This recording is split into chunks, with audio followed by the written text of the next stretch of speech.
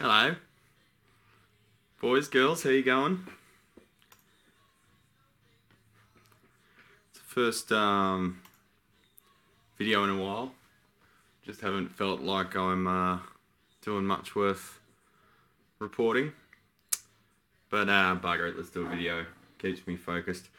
Welcome to Brad's Guitar Garage. There's the door. Garage door. And today we've got the usual problems with the Hotrod Deluxe.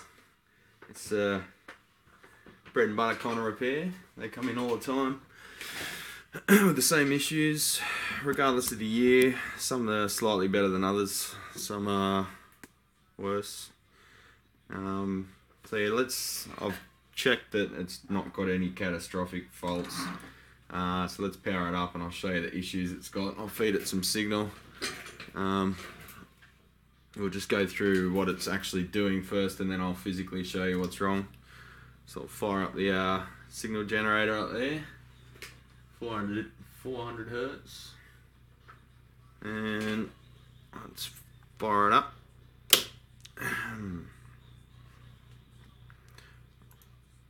This is the first video since we got the NBN, so we'll see if the quality is any better than the previous videos. Of course, I upload these in high def later on YouTube, so you can jump on there and have a look if you want to see the nitty gritty.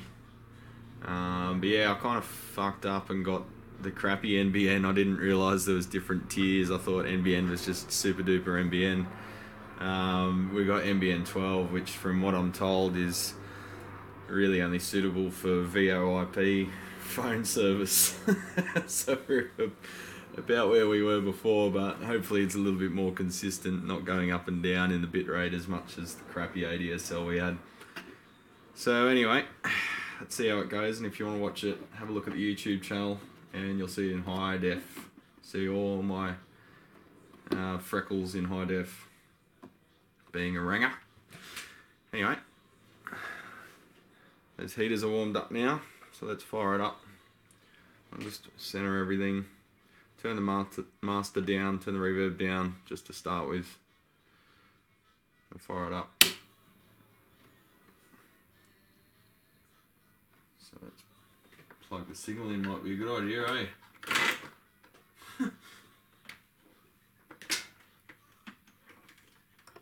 Oh, well, first thing, that jack's really loose. So it's probably got cracked solder joints, or if not already, they will be soon.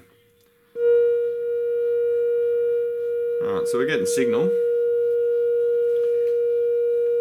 Just knock that down a touch, it's a bit annoying. All these amps, they go from no signal. If I put that to roughly the level that a guitar's going to be, that's 0. That's like 1. And that's 2. It jumps really quick, and I think the principle behind that is they want you to go to a guitar shop. Oh wow, look how loud it is, it's only on 2. Man, this thing must rip. But, you know, there's no improvement above 3, there's just the headroom gets lower and lower. So, I don't know if it was intentional as a marketing thing or not, but anyway. I'll shut up for a sec, we'll have a listen.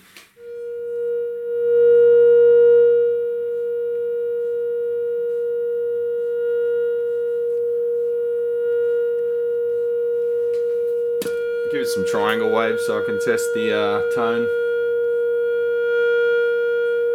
Sine wave doesn't have enough harmonics to really test the tone controls that well. So the treble's working, not scratchy. That's good. There's probably no DC on it from leaking coupling caps. Can't tell if the bass is really working at that frequency.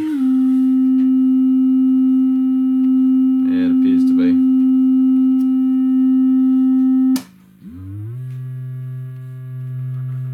Yeah, it's working alright. Everyone always giggles a little bit when I do that. It's like they're having flashbacks of Doctor Who or something. Mid-range works. Let's test the reverb. Turn it up about halfway, change the frequency, you'll be able to hear it echo. There's nothing. No reverb. Presence works.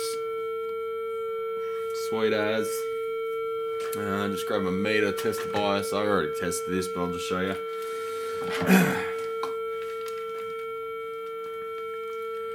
So the stock bias for these things was 60 millivolts. It's a bit cold, but at least safe. So to start off, we'll just measure for that. There's the meter. There's the bias test point. We get 50, well, a little bit unstable, but about 56 millivolts. That's across a 1 ohm resistor for the 2 tubes, so that's about 56 millivolts between them, which is, being a 1 ohm resistor, that equates to milliamps cathode current. So that's safe. It's not going to blow anything up. Now, let's test the channel switching. Oh, I'll test the normal and bright first.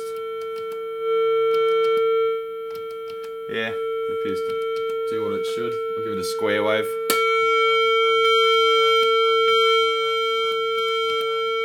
Yeah, it's getting appreciably brighter. More drive. Oh, that doesn't work till you flick the channels.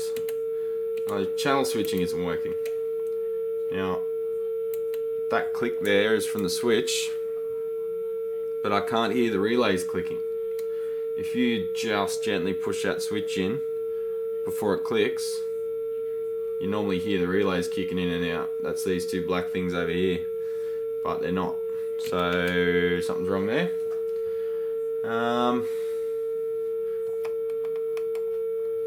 Yeah. So let's power it down.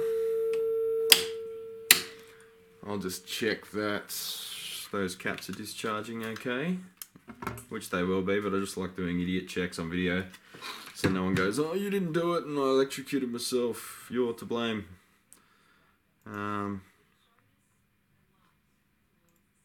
So DC volts, just put it straight across that cap. The capacitors are the things that hold charge.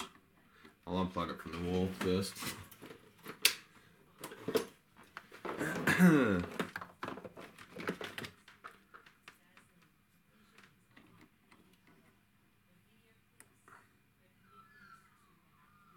About 25 volts.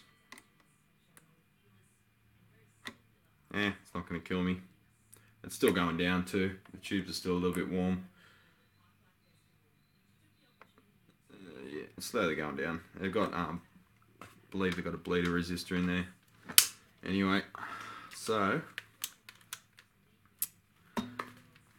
I'll show you some damage and then we might fire it up again. We'll check some voltages.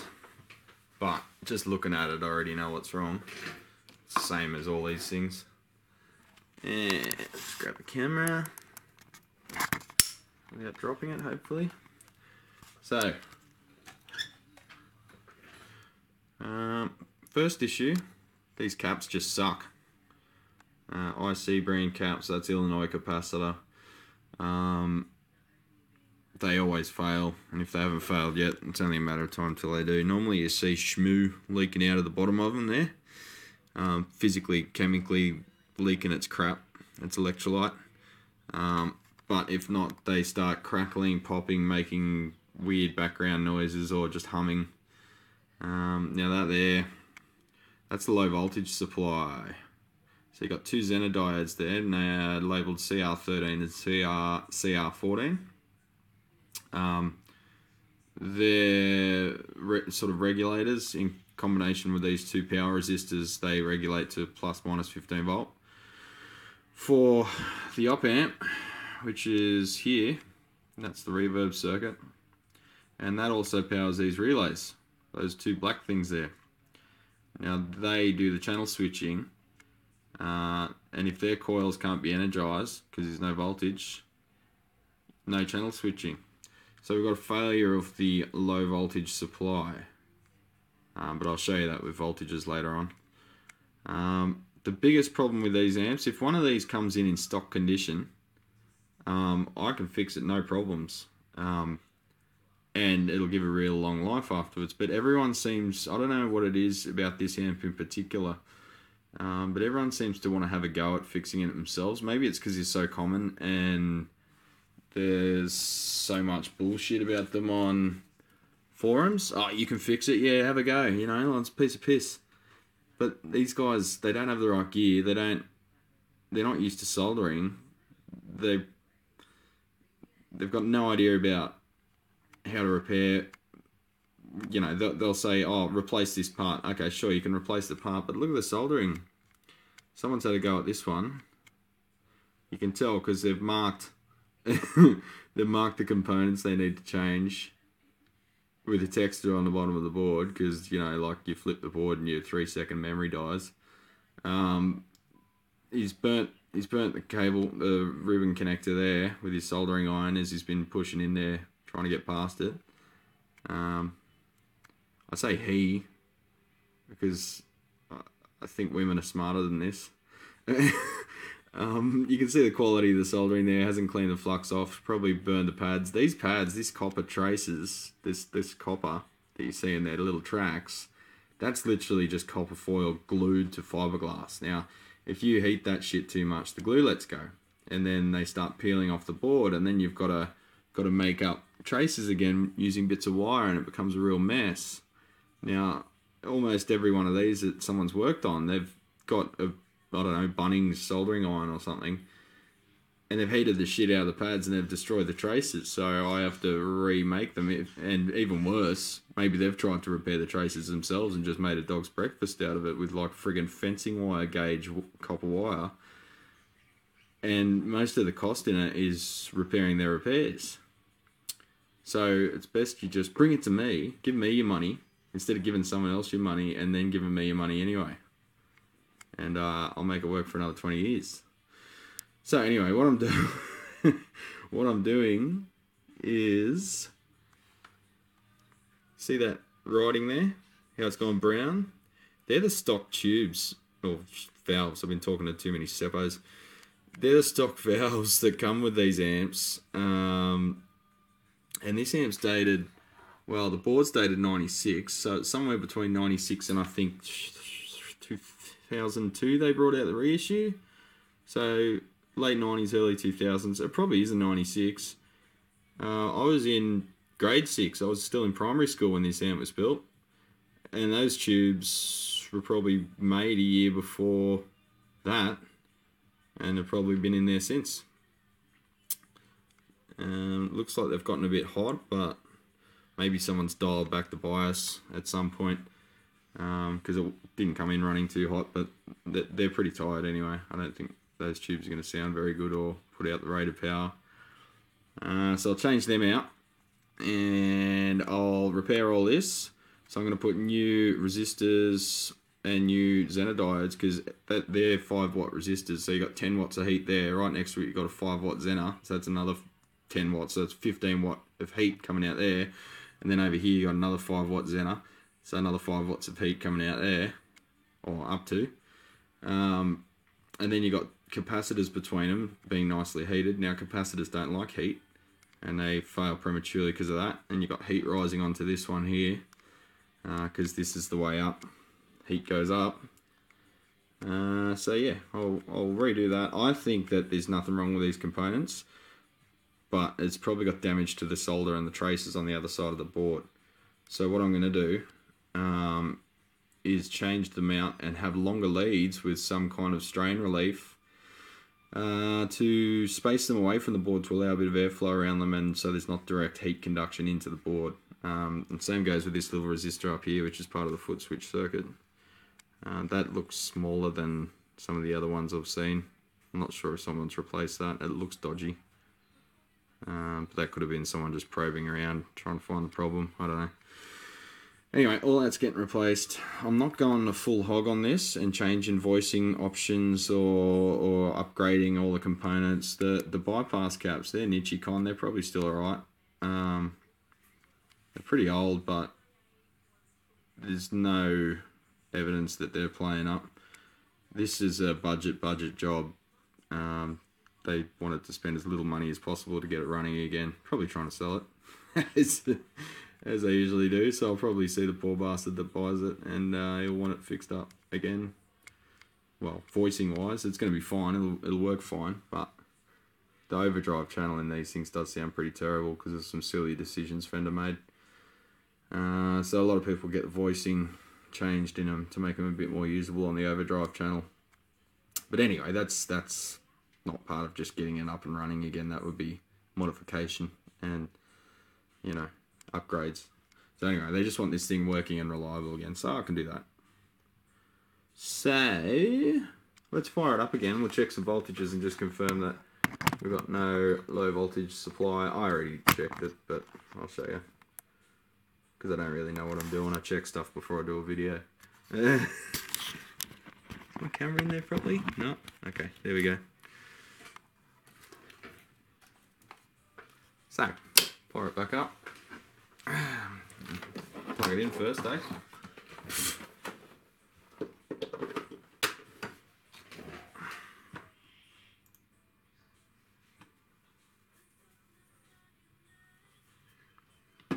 Cathode current. I said cathode current, you dickhead. Just responding to chat. Alright. Now that low voltage supply, I believe, is switched on when it's in standby, so we don't have to switch on the high tension. We can check the low voltage supply in standby mode.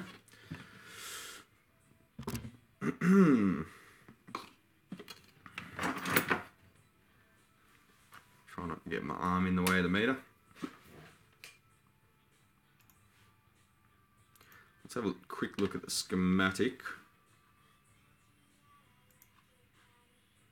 If I can remember how. I made a shortcut for it. Where is it? There it is. Alright, so here's the schematic. Here's the power supply. Mains comes in here. That's the primary of the transformer. Secondary here, that's the heater winds. You can see the 3.3, 3.3 volt. So, well, yeah, AC. That's going into the light bulb. And then all the heaters in parallel. And then they're pairs. So there's 2 heaters per preamp tube. And there's three of the preamp tubes shown there. And some balancing resistors. There's the high voltage, because you can see the standby switch there. I'll go on arrow, maybe that'll look better. I know. That's the standby switch there. And then you've got your rectification and your filter caps. You've got 47 microfarad, 500 volt, and then 322 microfarad, 500 volt capacitors there with droppers in between them, and the choke there. And that's your various voltages coming off. Now down the bottom you've got this other winding. Now that's the one we're concerned about. That derives the bias voltage, which comes out, they call it C minus. That goes to the output tubes to bias them. Here's the rectifier for that, and the filtering, 100 microfarad, 100 volt capacitor for that, and another one after the voltage dividing to make it adjustable. That's a 22 microfarad, 63 volt there. Now there's another tap taken from that down here. That goes across to, it's basically using the same rail to derive bias as well as your bipolar power supply. Because the op amp requires plus minus 15, 16, 18, 20 volts. It doesn't really matter which, that can run on a range depending on what chip. So it's got your plus and your minus coming in. Well, that's just AC coming in there. The rectifier direction determines whether it's plus or minus. So this is your minus rail, that's your plus rail. 48 volts, minus 48 volts. Now that's way too high and low. Goes through your first filtering stage, 100 microfarad, 100 volts, two of them there. You've got a dropper resistor here which forms your regulator with a Zener diode. Now Zener diodes are a bit weird. They sort of clamp the voltage at whatever voltage they're set to. So a 1N5353B Zener diode clamps it at 16 volts. I believe that's a 16 volt one. 5.3, yeah, 5.353 is the 16 volt. 5.352 is the 15 volt, I believe, unless I'm wrong. So that regulates it down. Past this point here, it becomes, well, on this side of the resistor, it becomes 16 plus minus, and then this is the final stage of filtering there. Now this is where we've got a problem. So I'll go back to the camera. No, there we go. And that's those two parts there. So let's see what we've got on. Just go from ground.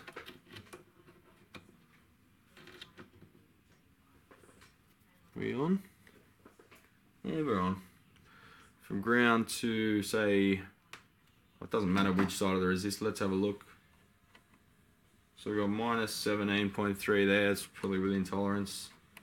And we've got nothing there. We've got 46 volts there. 49. Right, so at the bottom of them is the input. Let's zoom in.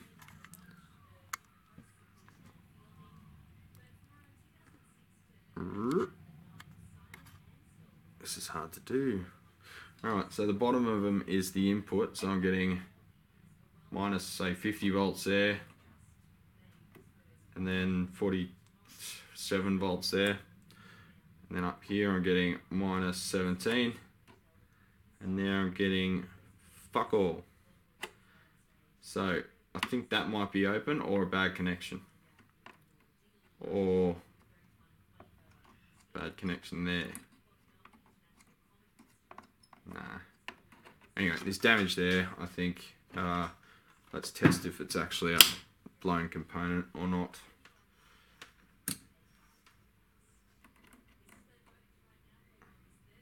Yeah, getting 450 ohm. So it's probably a circuit board problem itself. The resistor's probably fine, but I'm going to reinstall a new one anyway, as I said, to have longer leads. So there you go. Buggered power supply. So we'll solve that first, and then what I might do, I'll show you. Well, I got it plugged in. I'll show you the weird noises it's making, which I suspect is the filter caps. Could be a coupling cap too, but we'll suss that out when we get to it. Alright, probably warmed up. Turn the master down. Well, not that matters. Our lead channel's dead.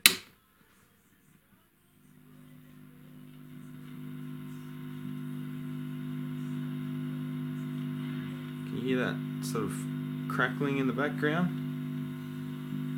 Seems like something cooking, bacon. It's usually the caps breaking down.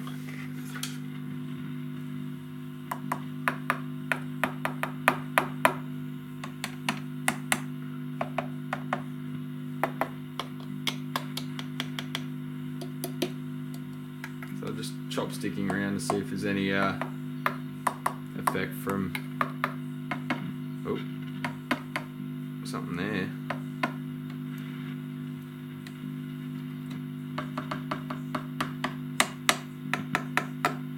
Yeah, many issues. Tapping that cap, low voltage one, seems to do something as well, but could be the cap breaking down, could be shitty solder connections.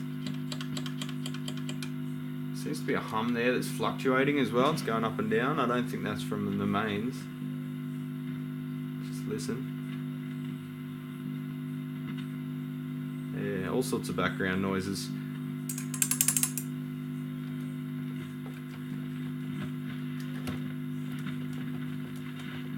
Could be socket related too. Normally it would be more dramatic. It would really show up just touching him. That's the most sensitive one there, that's the input one. Oh. Yeah. Oh. A little bit microphonic. Oh. I think that tube might be on the way out.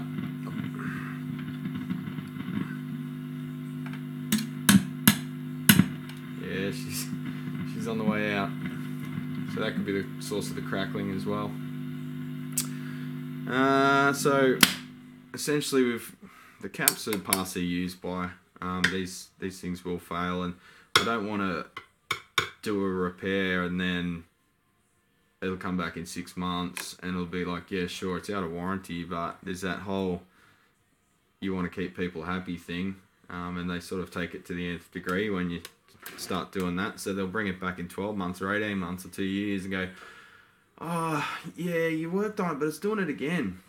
Okay, yeah, it's because you didn't want to change the caps because it was too expensive. That one there is about 15 bucks. That one there is about 10 bucks. So it adds up. These little ones are $2 or $3 each, but you know, you still got to order them and ship them out. I usually hold stock of them, but sometimes I forget to order them. So they bring it back and it's got the same problem because you didn't replace stuff that's on the way out. And I don't like that. I don't like doing shit twice for free. So I'll just say, well, this needs to be done. If you don't want to pay for it, then I can't solve your problem. Yes or no. And that's treated me pretty well so far. So let's get to work, eh? I've got some parts I don't have. I don't have the 22 microfarad 500 volters. I've got to order some of them. I've got the 47 microfarad 500 volters, and I've got all the low voltage gear. So we'll do that first. We'll clean up some solder joints, figure out what old mate was doing down here, if he's replaced them with the right parts. They look right. 100k. Pretty overrated, but they look right. Clean up solder, have a look at the damage to the bottom of this board, and have a bit of a laugh about it. So if you want to stick around, stick around. So the first thing we've got to do is de-knob it. Let's check that those caps are discharged again. Ad nauseum. Can't be too careful. 12 volts, what's that going to do? If you attach it to your nuts, it might do something, but people do that for fun, so whatever's.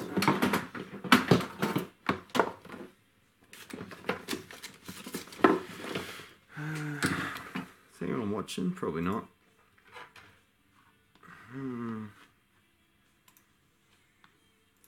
I might share it around to drag some people into my lair.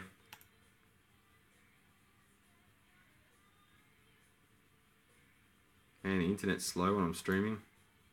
Got no drop frames though. That's pretty good.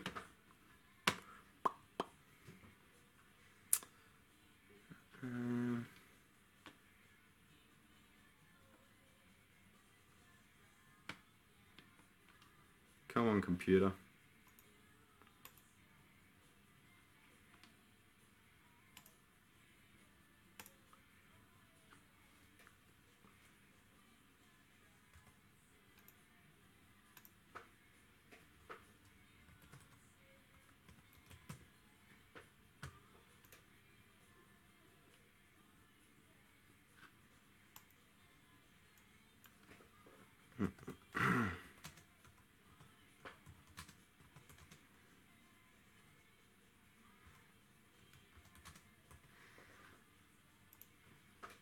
Shared.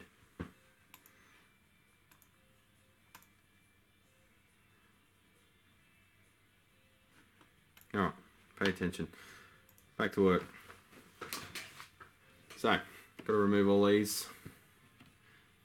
I work on the circuit board in situ. I don't take the chassis out unless something drastically wrong has happened to the chassis. Like I had one where the power transformer in here was held in place by fencing wire. It's like it's like they'd taken the tranny off for some reason and then lost the bolts. So he wrapped fencing wire through the bolt holes and then twisted it around and it was just hanging off, obviously. Yeah.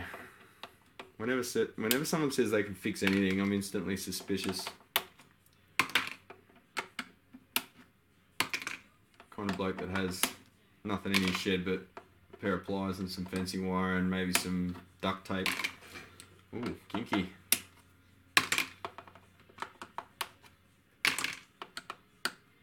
It's just starting to cool down. It's first time of the year I've worn my jumper. Bit late winter this year.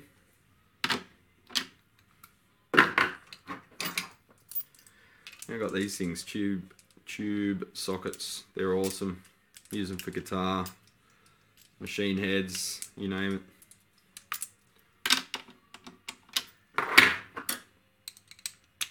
Go over the shaft of the pot. A normal socket wouldn't do that. You'd hit the end of the drive. Oh fuck, that was tight. Some meathead's been in here before. Oh Jesus, never had them that tight before.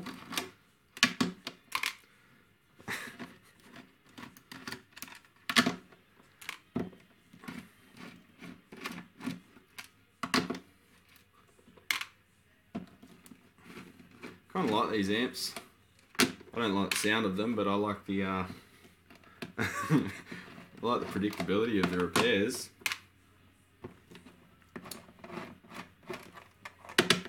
It's getting pretty.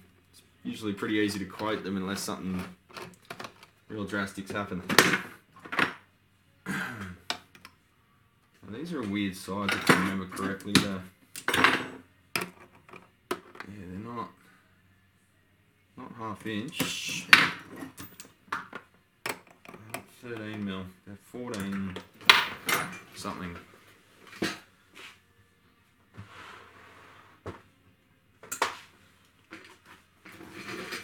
It's two different models. I think the 2002 and beyond ones had two different size jack nuts, whereas this one's got all the same style jacks.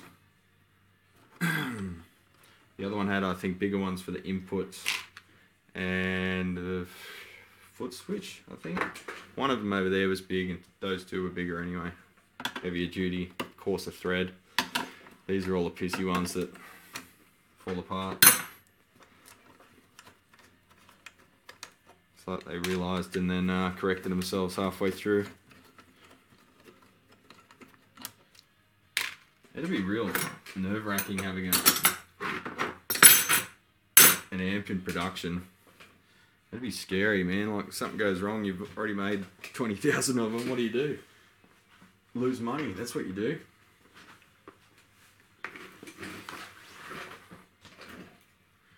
Yeah, the guys that put stuff into production, they've got balls.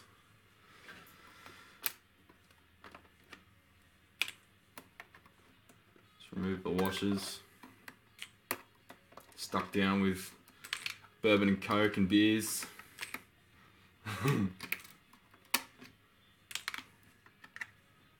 What's a Hotrod Deluxe without some bourbon spilt on it, eh? Alright, remove the earth wire because you can't move the circuit board much without doing that.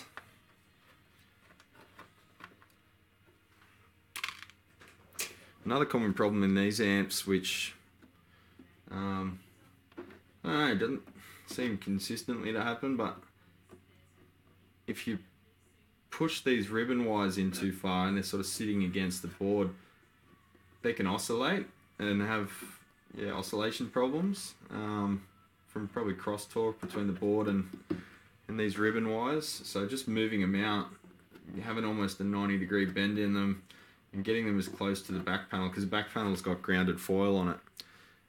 Getting them as close as you can to the back panel, which is grounded, seems to get rid of any oscillation issues, at least in my experience. Other guys probably had different issues. Just removing the circuit board screw. Oh Jesus, almost lost one. Removing the circuit board screws.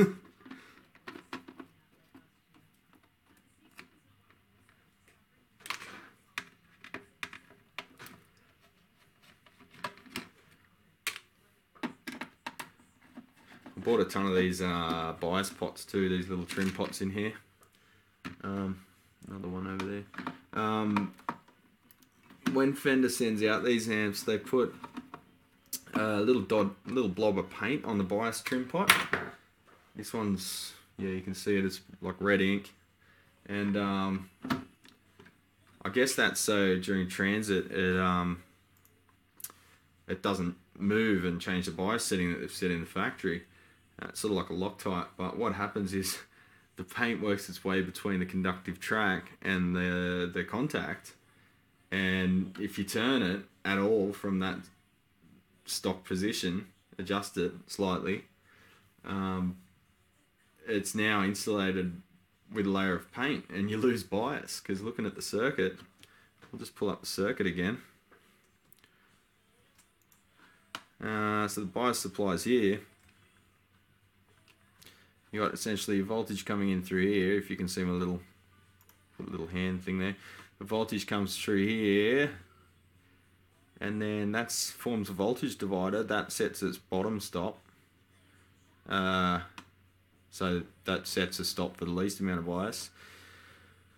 And well, yeah. So closer to ground, that's a negative voltage. So as the voltage goes up, so therefore closer to ground, your bias current increases.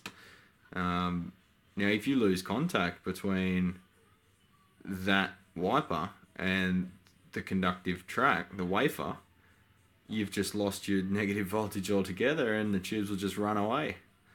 And once that cap discharges, you've just lost all bias. So putting a drop of paint on that thing is not a real good idea. So anyway, I ordered 20 of them or something. They weren't cheap, but they're very hard to find. So I ordered a crap load of them while I was paying postage, just for that problem in the future.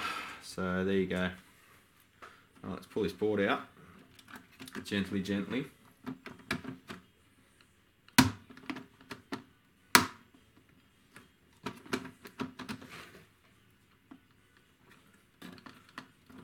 There we go.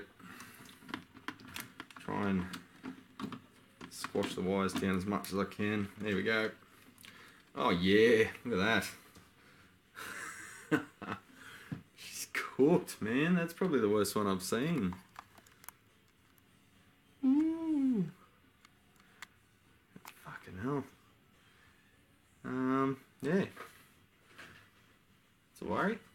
I can see the cracked solder joints, so we should be able to repair it. I think that those solder tracks are probably destroyed as well.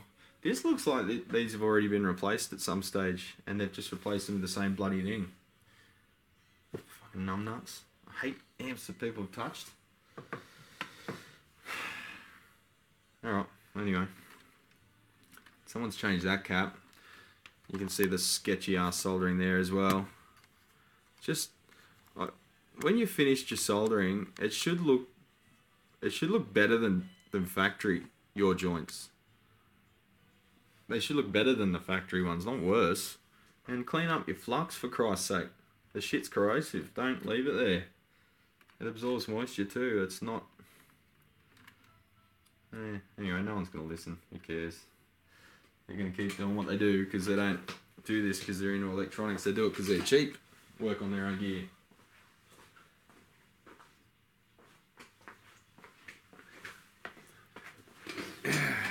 Alright. Let's do some soldering. Alright, let's put some water in my little spongies. I've got two Heiko stations here. 474 desoldering station with a 815 lead-free capable desoldering handpiece, which is very nice. This one here gets blocked all the time. It shits me. Yeah, it's pretty good. I bought it when I already had a soldering iron. I just needed desoldering. Those sucker things, you know, the pump sucking things, they're fucking useless, man. They work for single layer boards, but if single sided boards, but if you got through hole through plated, what am I trying to say? Through hole plated circuit boards, they can't suck the solder out of the center of the circuit board. Single layer boards, the solder's just like on the face of the board, it doesn't go through the hole.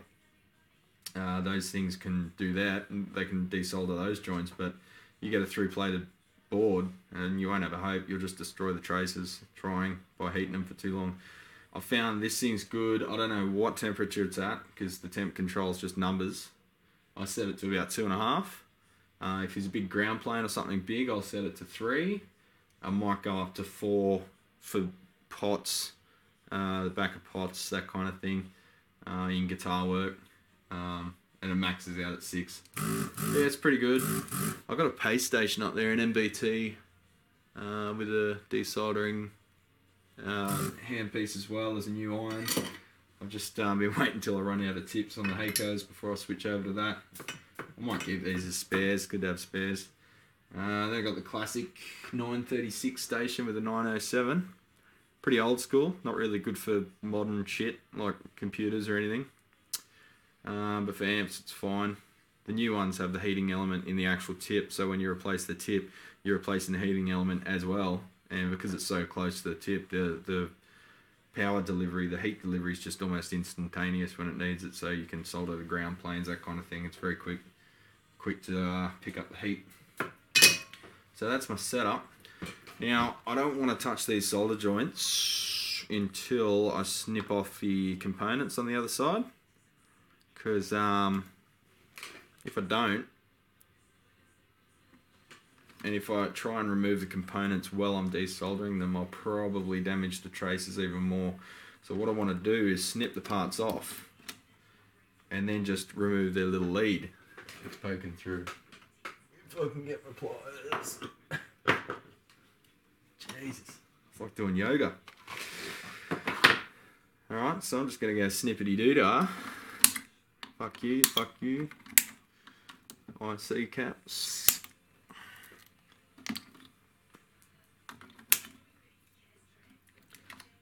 These caps are silicon to the board, stop them bouncing around while you're playing, because it is a combo. And the one just fell straight off. Normally they're put up a bit more of a fight than that. Huh. Cool.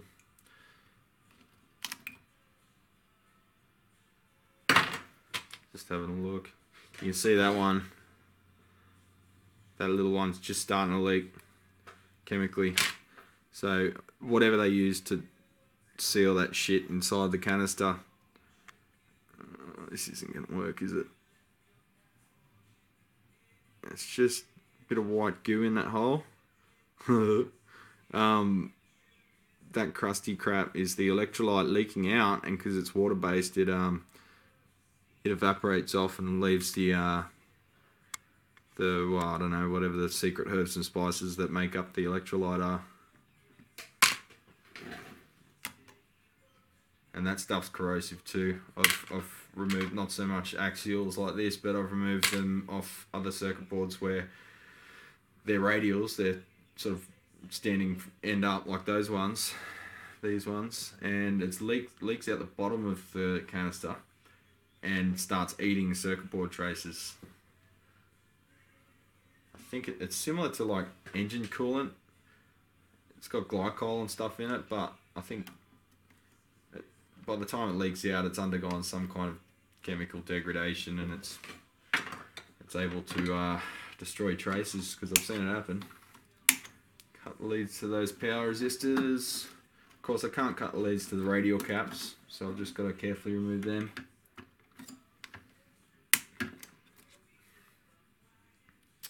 They 470 ohm, 10%, 5-watt resistors, made in Mexico.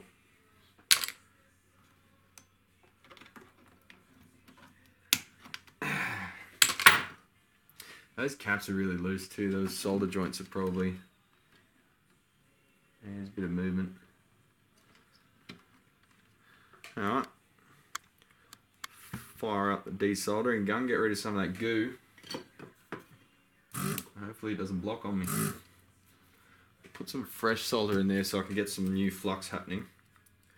I could use gel flux, but the shit gets everywhere. I'd rather just use this.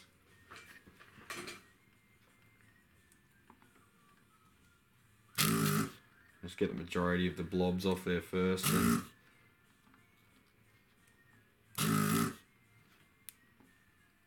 the solder sort of goes a grey, sort of crusty sort of colour, rather than a nice shiny silver look when it gets too hot too. That's another telltale sign that components have overheated.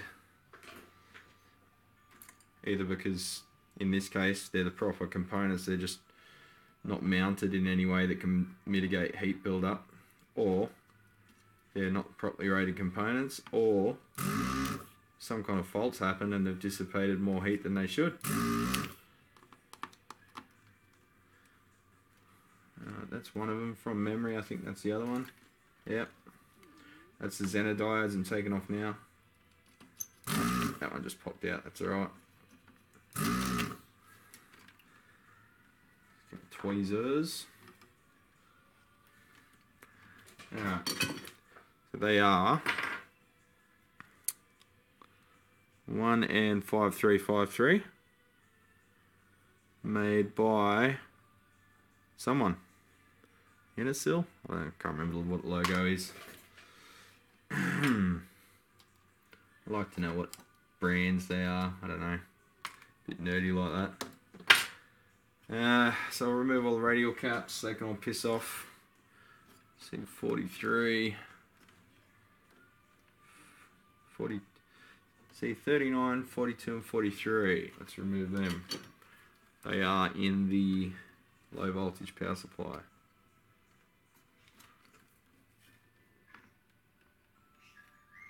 Get some more light happening so you guys can see what's going on.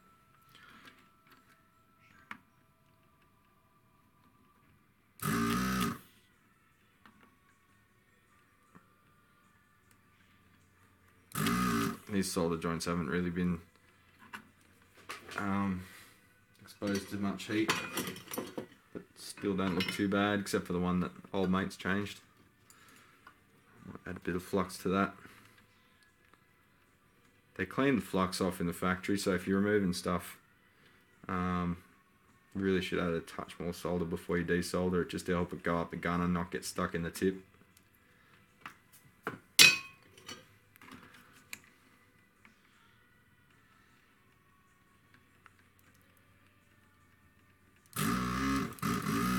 Sounds like it's starting to get blocked. It always happens on camera. Yeah, a bit of leakage on them too. On the way out. I see. Mark of the beast.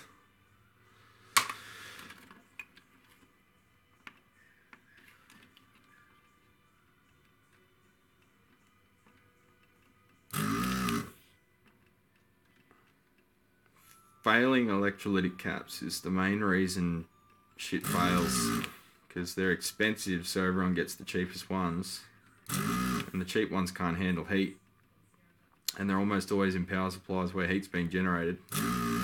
You find TVs and shit beside the road, chances are you just can put new caps in them and they come to life.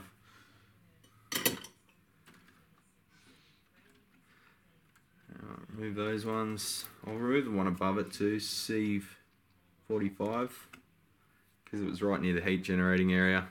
This little one here I'm talking about. Let's take that one out, because she's seen some shit, man. What the fuck? Oh, that.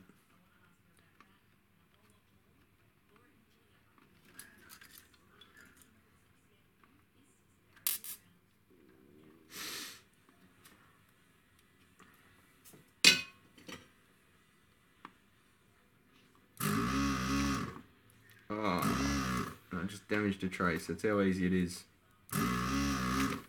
Bastard.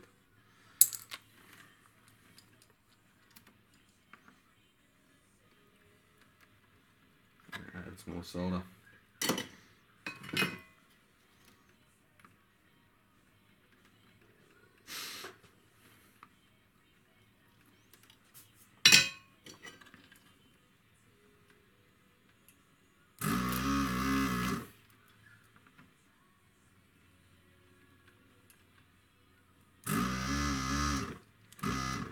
Bloody top's getting blocked. Hear that?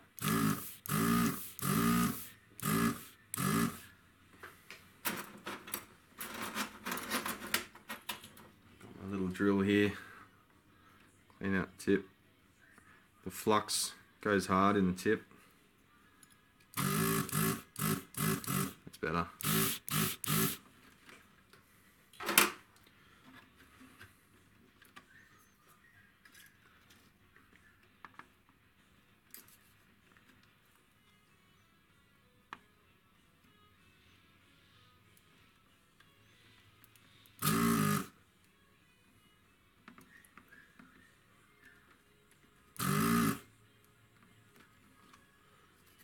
Last lead there.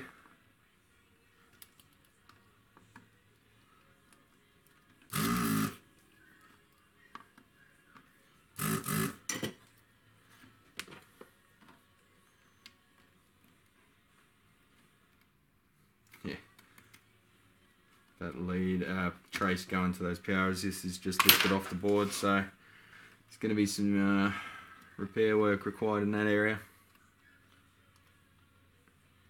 They felt loose before I even snipped off the leads, so I'll try and save what I can, what's left of the traces, but I think they're not, it's not going to happen. They're too badly damaged.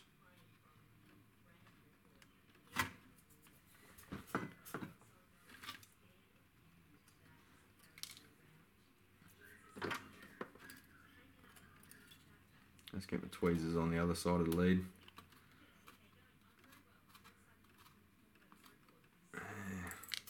So looking at that, the trace going to the input of that resistor is broken, so that's why we weren't. That's why we weren't getting anything.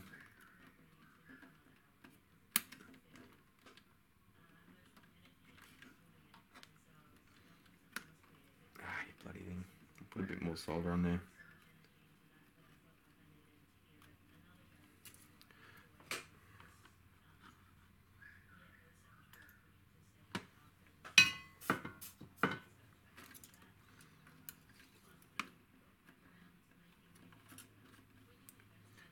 There comes, the pad just came off, landed on my soldering iron. Oh well.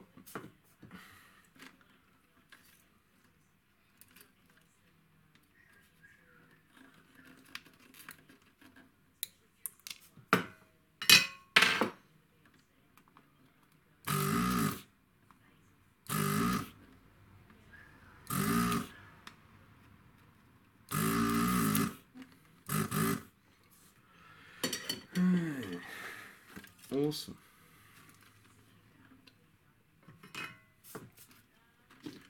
Desoldered the little sticks of wire, little wires that are left on from where I snipped off the caps. Just easier to maneuver out a little wire without damaging anything than it is to pull the whole cap out.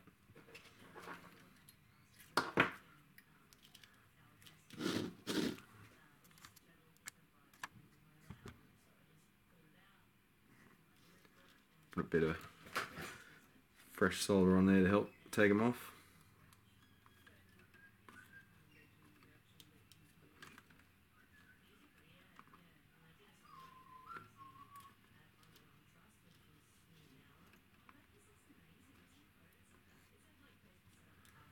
Last one down the other end.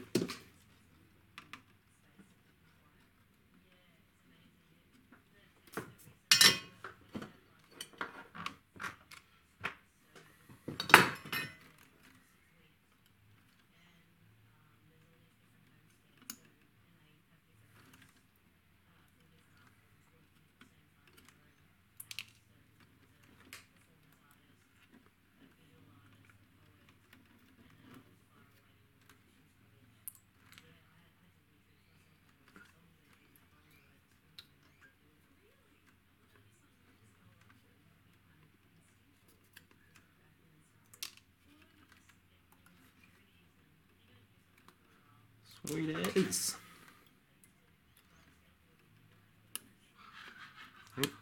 Chickens laying eggs.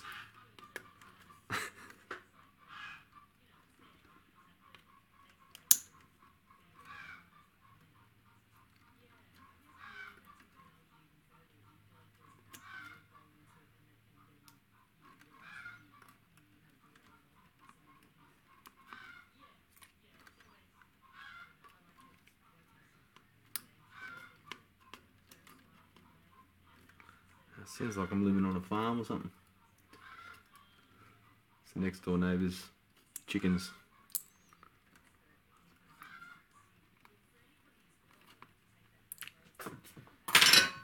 Alright, all the little leads are removed. I'll just clean up the pads, ready for the new caps to be installed.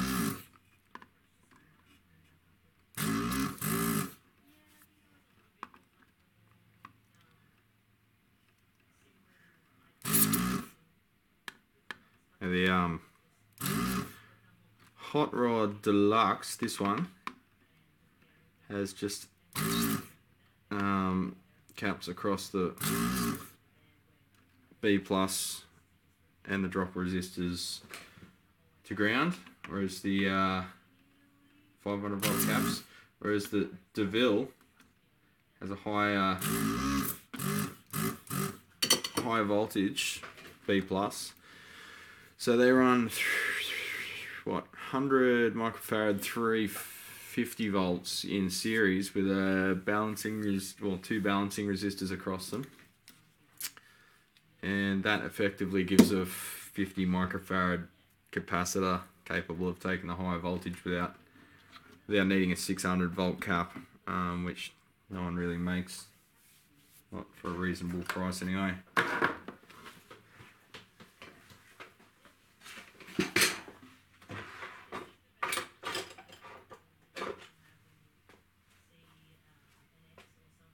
I'll just get a sharp chisel and remove this silicon. Actually, I've got a better chisel for this. This one might dig in.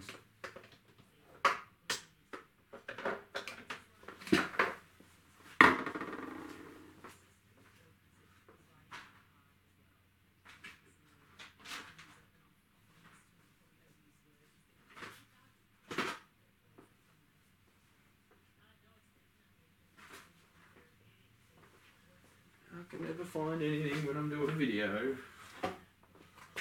Alright. So this is a chisel I've made for sort of planing by hand with guitar work, doing braces, that kind of thing. So it's got a different grind. Your average joinery chisel has a grind like that, so it's actually concave on the ground edge, whereas this one's convex, so you can sort of change the angle of the chisel to adjust how much you're taking off. Normally it's razor sharp, but at the moment it's not. I've got it sharp and everything, but I polish them up afterwards. So just carefully remove the silicon.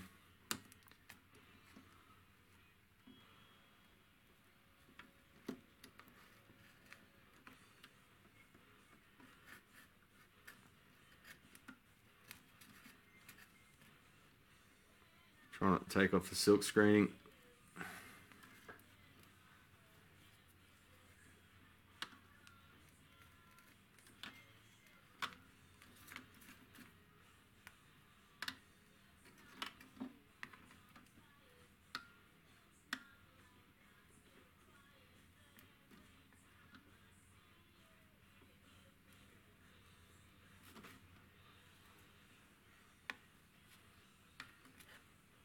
Man, I do need to sharpen it.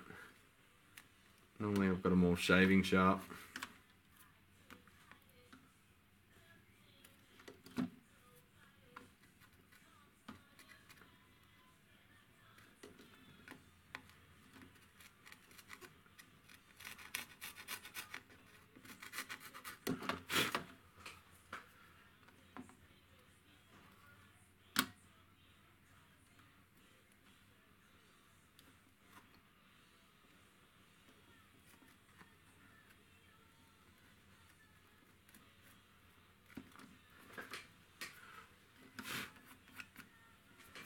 last one at the end.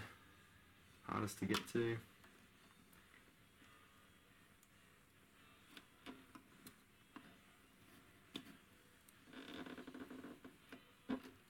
Gotcha.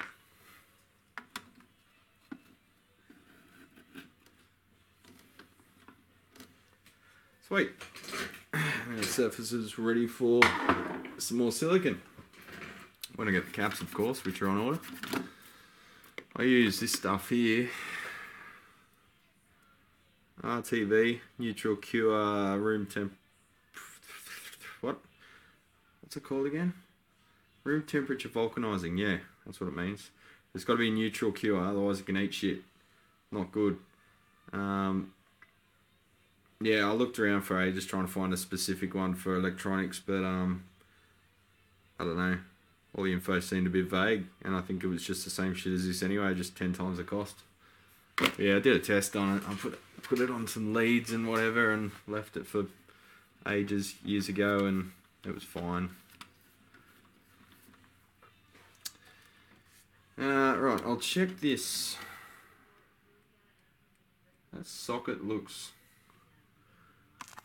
a bit loose too, but I don't know, the soldering looks okay. I might just replace it. I mean, they're like $3. That one seems looser than this one. The soldering appears okay. Doesn't seem to be any movement there, but I might just replace that as a matter of course. Like I say, they're a couple of bucks each. I'd rather do it and not have the amp come back for it.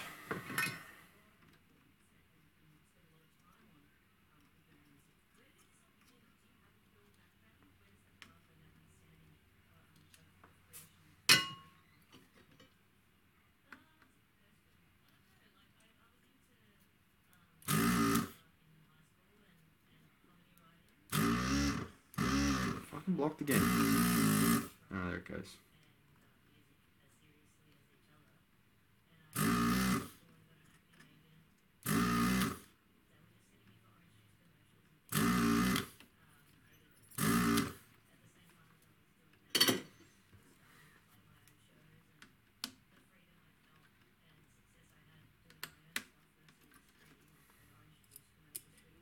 They're pretty crappy jacks. They seem to fail pretty often.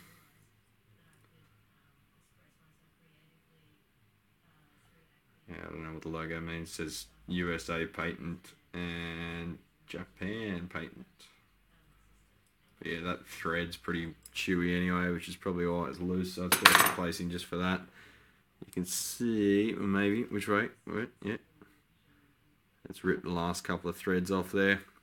And it only pokes up by 1 or 2 threads, so someone's over tightened it, or it's just rattled and worn itself in the hole. So replace that one. The other one looks okay. I might just touch up the solder joints, get rid of the old crappy solder, just to be sure. Probably another player that never uses input 2 anyway.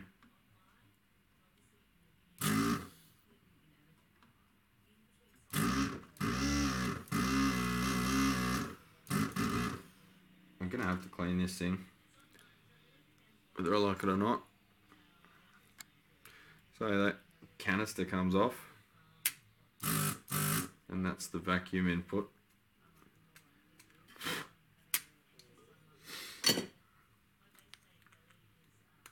Yeah, she's pretty clogged. Ow, it's hot. There's all the solder in there.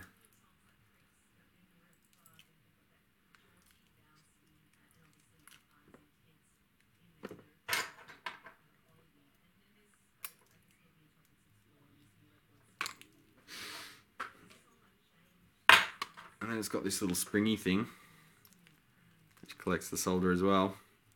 You just sort of stretch it and you get the crap out.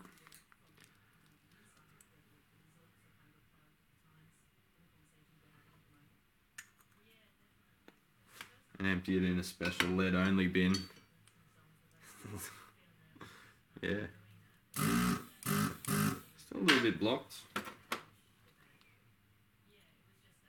all this crappy dried up, well, ancient flux is probably not helping because it burns and congeals in the tip.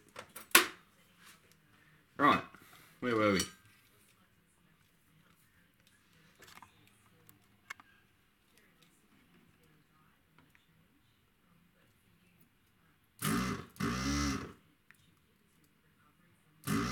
And it's blocked again. I'm going to jack the temperature up a bit.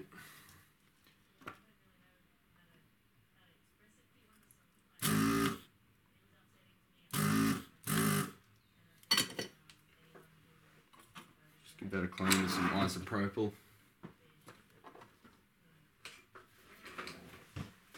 Grab my brush.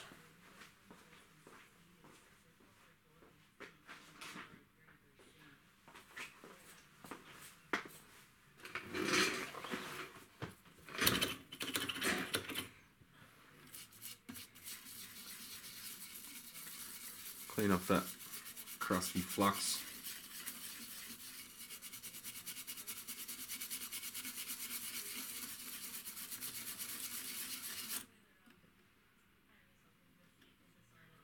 Yeah, pads look alright there. I don't think we've damaged them.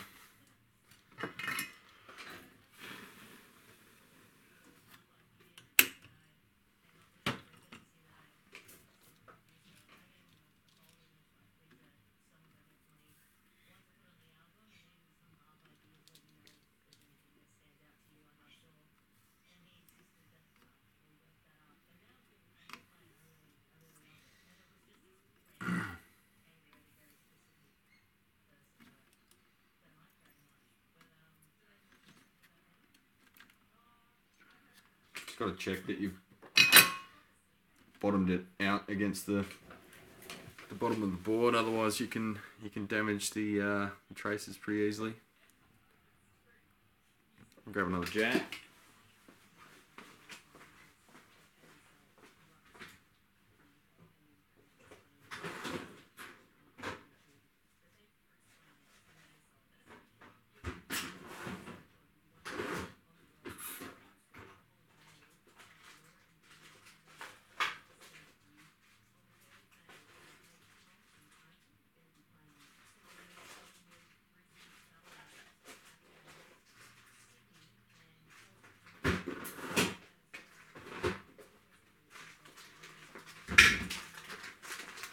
It's the Fender style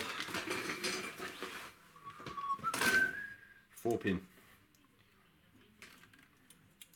It's the same height. There's two heights of these too. You got to watch it. You can order them and end up with the jack being in the wrong location, which is no fun for anyone. That one's right though. Overall height's a bit different, but actually, I'm going to check that's the same type. It looks different. Looks more like this one.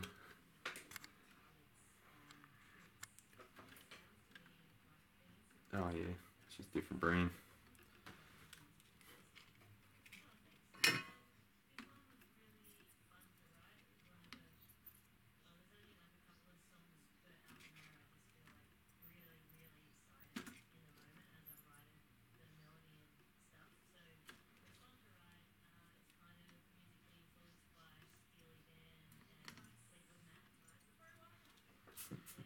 Sweet as, clean off the flux.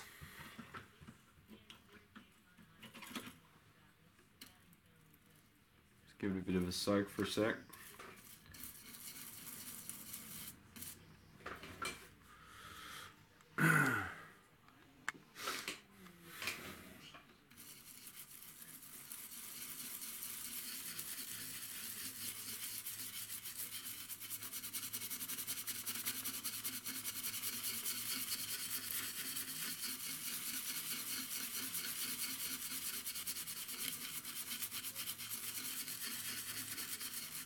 And that flux from that solder is pretty brutal. It's hard to clean off. Previous brand of solder wasn't too bad. This is the Loctite multi-core. It used to be known as.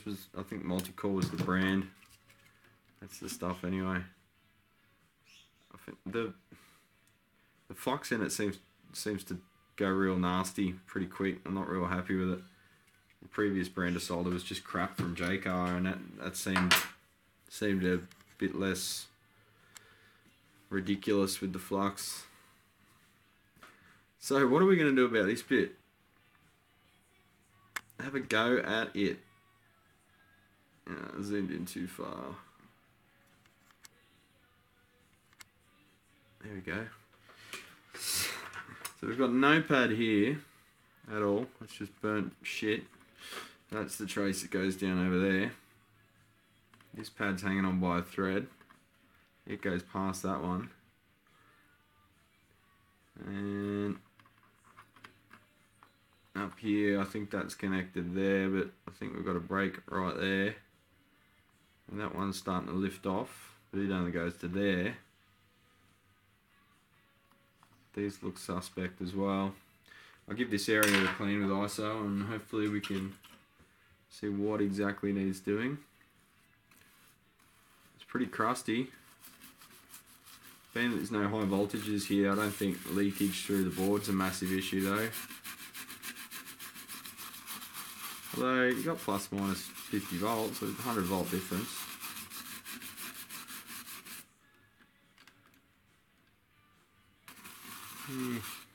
Doesn't look as bad now clean it up, but I'm going to need to do something about these ripped pads. Maybe put a little turret in there or something. Something that's riveted to the board. Something that can take up the strain, the mechanical strain. Because once you got no pad to solder to, you got nothing to really anchor that component in there. It's just going to flop around in the breeze.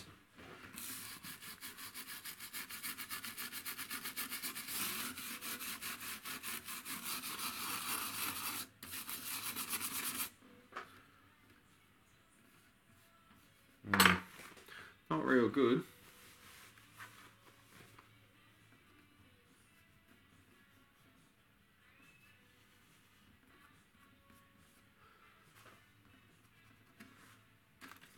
Now, anyway, I'll get my components ready and have a dig around for some turrets or something.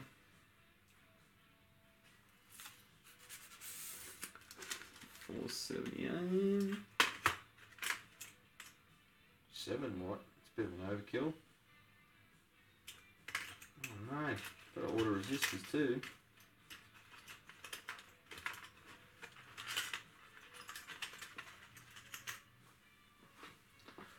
Alright, so I got these ones. Similar to the ones that came out of it. Cement, I believe they're called. Like most people. So what I do is I just get my fancy forming pliers, bend them over.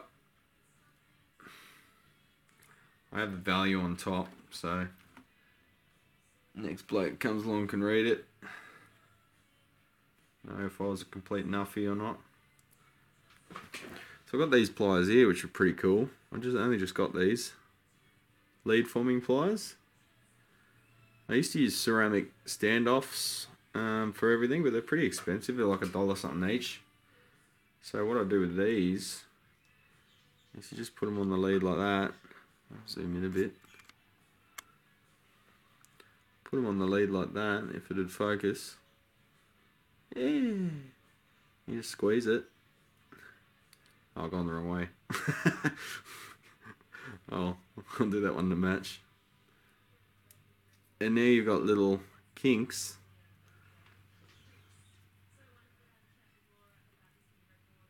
that stop it from pulling into the board. That should be the other way around. I'll grab another resistor and do it properly. It's hard to concentrate while you're on video.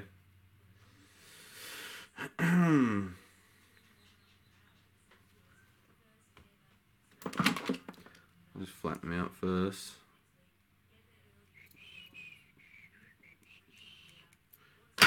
Sweet as. Yeah, I want to go that way. Kink it in. Kinky. Squeeze them. bam, there's your little retaining kink. It's also good for components that undergo thermal expansion. So say you're doing a turret board construction. Oh, I've gone the wrong way again. I gotta put down the video camera. Say you're doing a turret board construction where the pins go straight out and connect to the solder connections on the turret. When the resistor expands and shrinks as it does in length, as it heats up, the lead has to have some relief in it. So, say you've got a component where the leads come straight out and then they're soldered either end, the length of this resistor is going to change when it heats and cools, and that cracks the solder joints and causes intermittent problems. Usually they'll say, oh, the amp works right for about 10 minutes, 15 minutes, and then it stops working. That's problems like that. If you get them and put a little kink in it, now that little kink has enough flex in it that it can take up that expansion and shrinkage and doesn't affect the solder joint. So that's one reason to do it.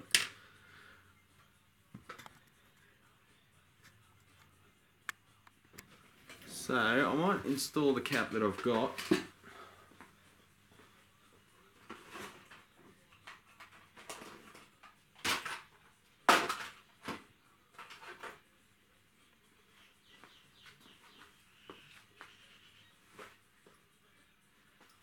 Which is an F&T 47 microfarad 500 volts. Oh man, this focusing is shit. Look, there it is. Hello. So look at the size comparison.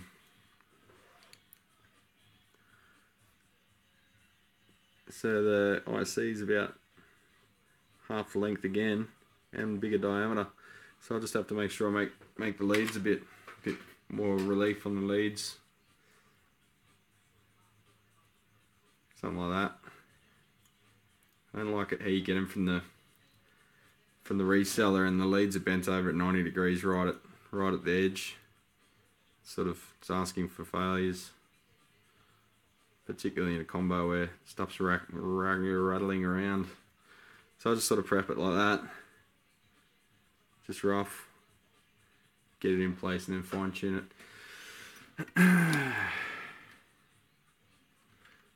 So if she goes in that way, I'll get some of this silicon happening.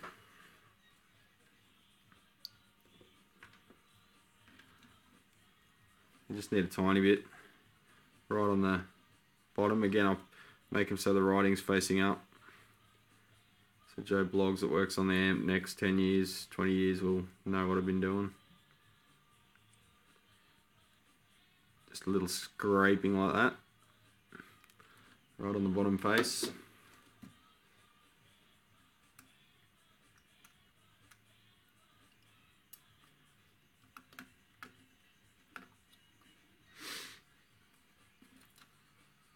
Squish it down. Fold over the leads. And solder away. Put the cap back on the silicon. That's a mistake you don't make twice.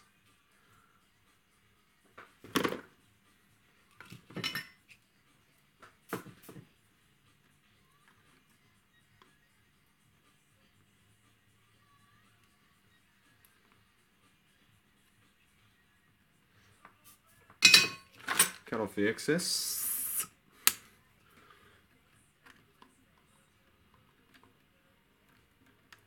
Oh God, there we go.